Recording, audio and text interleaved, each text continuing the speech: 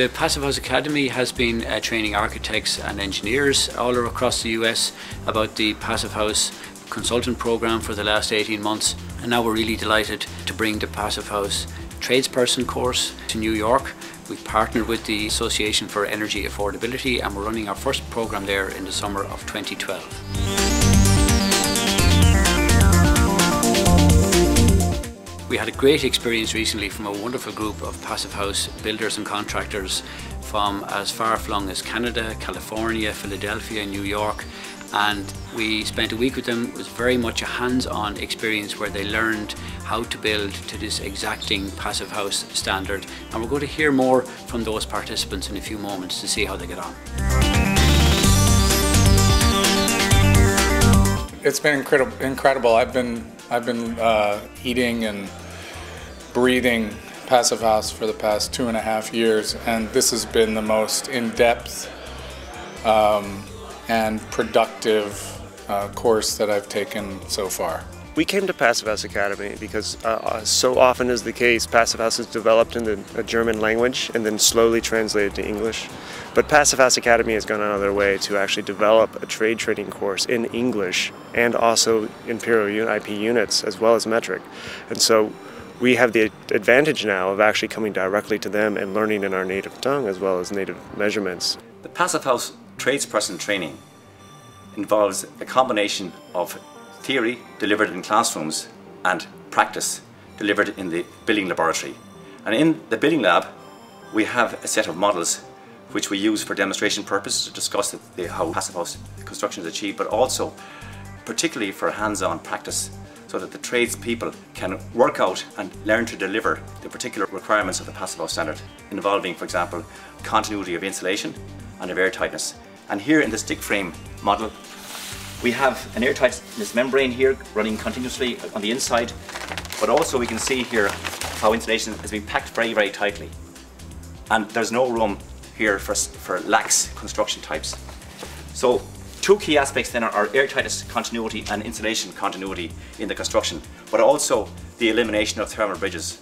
And in this instance we have insulation wrapped around the window frame. It returns in and overlaps the frame. And likewise the taping and the membrane are all related and are all used as critical tools for achieving the standards. What I liked about the tradesman course is really the hands-on stuff out in the lab, and I wish we would have had more days of those. I could have spent another week there. We would recommend to our friends and our colleagues that they take this class first, because you get to touch things and understand things, and it gives you a really holistic understanding of how things flow. But here you actually get to see airtightness and tapes and membranes and measurements and HRVs, heat recovery ventilators. You get to see all the components in action and touch and feel them and talk to experts in the field. It has been incredible. Passive House Tradesperson training offers two strands of learning. One is to do with the building envelope and the other to do with mechanical systems of building services. And these two types of learning overlap and they complement one another. They're critically important together in regard to achieving the passive house standard on site. The knowledge that I've gotten about energy and how it's used inside of a building, I believe that I always came from the idea making systems create the efficiency in a building, and what I feel is so appropriate with Passive House is looking at the envelope as a system. And I never considered a system being the outside part of a building before, but it affects all the other systems. So now I can put it all together. The building services training includes the assembly of ductwork, but also the learning to balance out the heat recovery ventilation system in terms of airflow and the commissioning the entire system. An integral part of the passive house training for both the mechanical services and building envelope is learning the principles of achieving an airtightness test.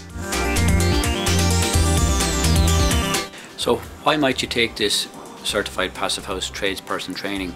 Well, the reality is that the Passive House standard is recognised globally as the most demanding or the most exacting building standard. So it's the standard of the future, and if you know how to build to the Passive House standard, then you really know your stuff in terms of energy efficiency. Also, the training is globally accredited by the Passive House Institute, and so that's a passport, if you like, that you can take anywhere in the world with your knowledge and hopefully improve your employment prospects.